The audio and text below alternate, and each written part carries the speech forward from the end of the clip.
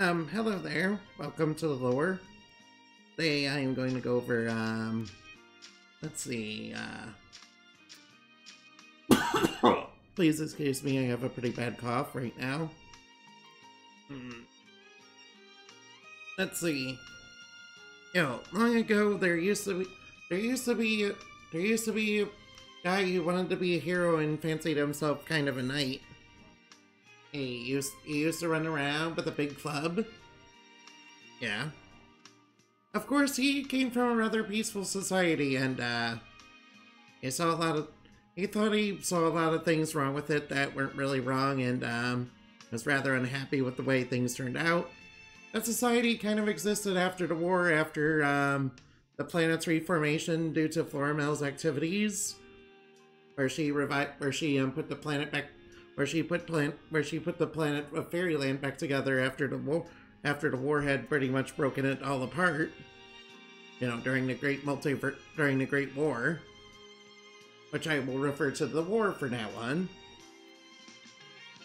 And that's part of something else. But this guy, his name was Red Jinn. Well, he wasn't a Jinn at the time, though. He wasn't a Djinn at the time. He wasn't a genie at the time, though. That would come later. Yeah.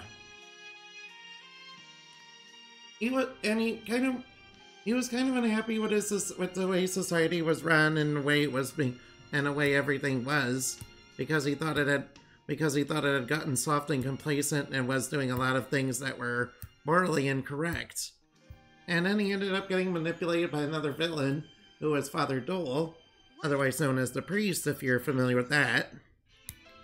I mean, the priest is what I originally called him, and then I changed it to Father Dole because Dole was a previous villain I had already made, so I thought, why not?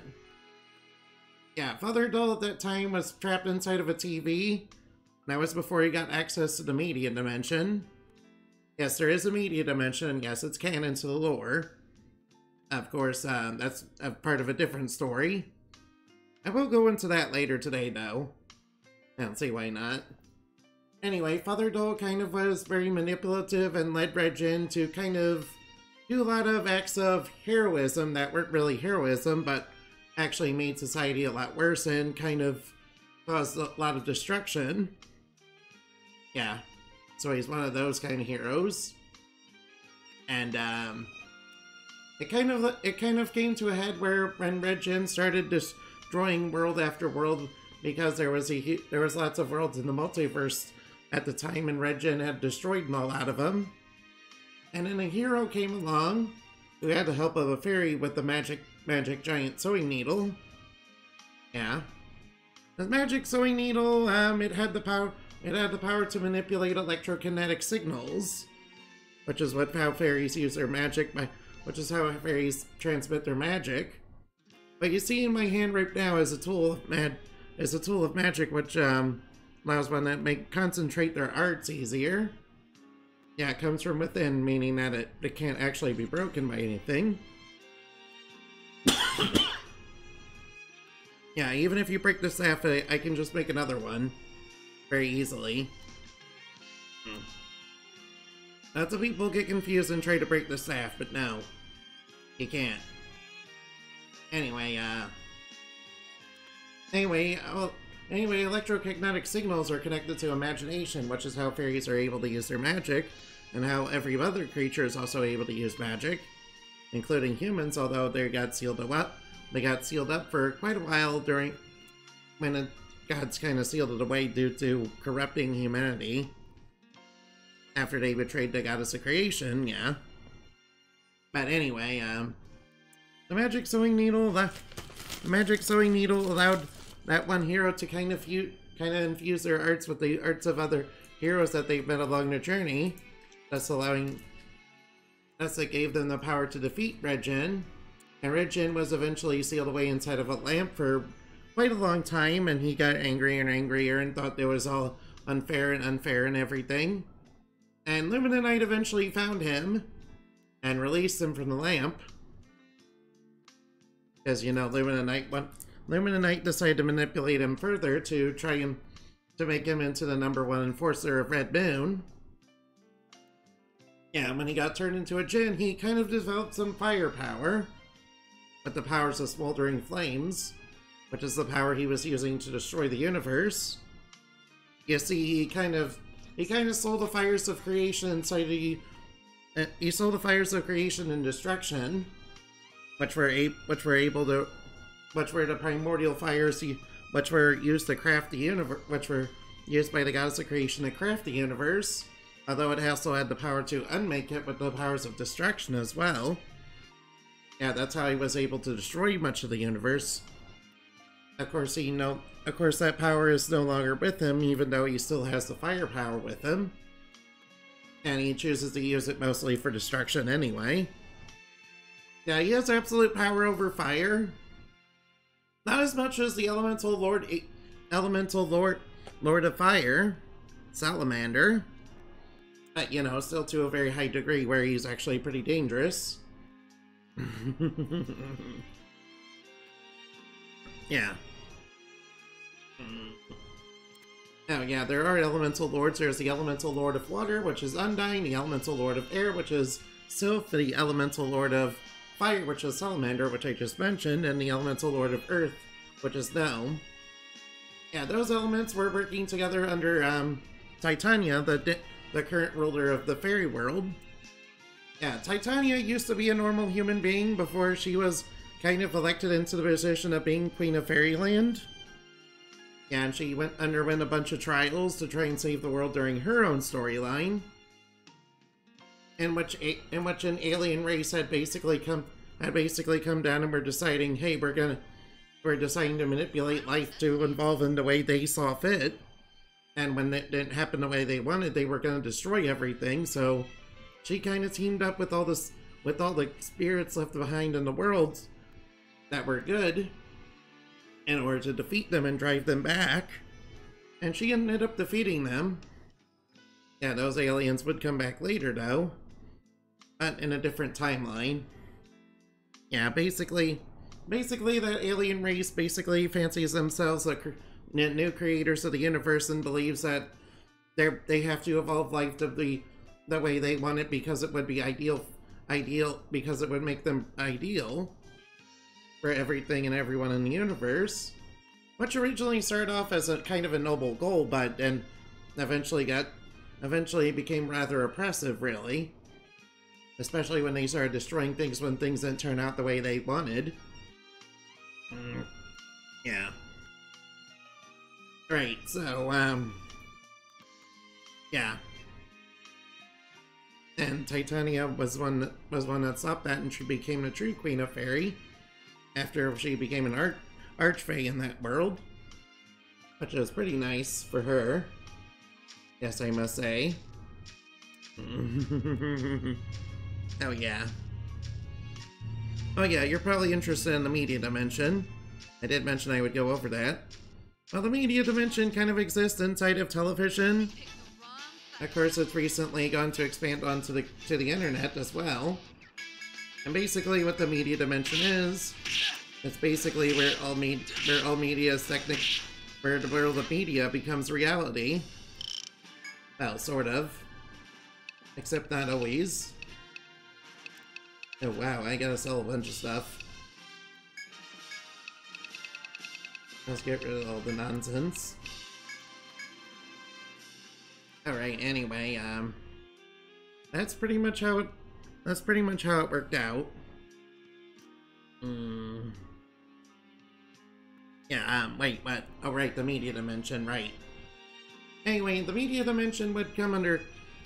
Anyway, Father Dole would eventually find his way into the media dimension and would merge himself with the Black Static, which is the negative aspects of the media dimension, which is mostly made out of stuff like propaganda and terrible shows that nobody really wants to watch anymore. Even some modern day things are in the Black Static. Yeah, it's mostly, yeah. Father Dole used it to become all powerful and become an entity known as Black Static in order to try and conquer the media dimension, so that it could, using an old government war machine left behind during the McCarthy era. And what that machine was basically a way to try and control the media so that the Russians wouldn't be able to brainwash people with that silly liberalism or whatever. Oh right, communism or socialism or whatever. You know how the US government politics are. Very crazy. Not that I support or deny anything like that. I'm not here to be political or anything. That's just part of the story. Right, so anyway. Using the Black Static, he was hoping to take control of all minds and basically make it morally pure as he saw fit. Because you gotta know that Father Dole is the type of person who rather values morality, although the things he kind of considers moral aren't exactly always sound. And the way he enforces it is definitely not sound, since he tends to be rather violent about those kind of things. Especially those violations. And he was basically using it as a means to brainwash people towards his end. And there was a magical girl who went to the media dimension who was part of the government's experiment as well. Only she turned out to be a good guy and wanted to liberate it from this machine. Wanted to stop that machine and defeat this Black Static. She had kind of the powers of costume. She had kind of the powers of the media, such as taking on roles and using them for costumes to gain different abilities, as well as using thespian arts. For example, one of her attacks is like dramatic irony. Kaboom. Take that. You know how it is. Yeah. And Black Static ended up getting repelled and was kind of broken away from his power using the positive aspects of the media, which is the white noise. And in the media dimension, the white noise is basically all the positive aspects of the media dimension. Which are, admittedly, some would say not many, but you know. But yeah, they're very strong. And I managed to cut him off from the Black Static and kind of isolated him from the media dimension so he couldn't access it again. And that's part of the storyline there. For example, in the media dimension, there's like a cowboy world, there's like a ninja world, there's like superhero world, there's also a cartoon world, all sorts of worlds in there. Yes. Yeah, and the machine that was basically made was part of what's called SIN, which stands for is basically a news network robot. At least that's what it was intended as originally. And it managed to create. Yeah, that machine was also used to create SIN agents, which were part of how Black Static was able to control lots of people. Yeah. Yeah. Yeah. I made SIN basically as a parody of something that I found in a book once. That was part of an international news plot by a bad guy in that world, and I kind of took a joke that they made in it and made it a real thing. But it's unrelated to that. Besides that book was more related towards fighting Eldritch beasts. But there are Eldritch beasts in my world. I mean, there is Legion and Lilith after all. I mean, they are demonic, but they're basically like Eldritch beasts. Yeah, that's basically what they are. Yeah, Lilith is kind of sealed in the Red Moon. She's kind of the big major threat of the universe.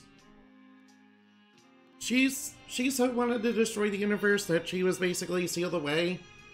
And her and the other ones like her wanted to basically conquer the universe and everything, so that's why the gods defeated them and sealed them all away. And only a very few entities like that still exist, in one form or another. One of the major ones that still exist is Legion, but that's because it's very hard to defeat Legion because he has so many incarnations throughout history that take on all sorts of different forms, with all things uniting him, the dark powers of selfishness that are inside of all hearts. And when And when that dark power becomes too much and turns people into monsters, well, that is what dark virus is. Now, dark virus, it's an eldritch virus that is basically created by those entities. Which, if it infects people, it turns them into monsters. But it's not limited to just infecting people. It can infect monsters, animals, even objects. Yeah. It's a bit like Gygas's influence, if I might say that. A bit. Right, so anyway, I think that's enough lore to go over right now. I apologize, I'm not very good at this still. But thank you for watching, I hope you had plenty of fun. Remember to play games and have fun, okay? And I will see you later. And remember, keep looking up, okay? Things may seem grim for a while. Things may seem grim right now. If they are grim for you, things will get better one day. I know they will. Trust me. See you later.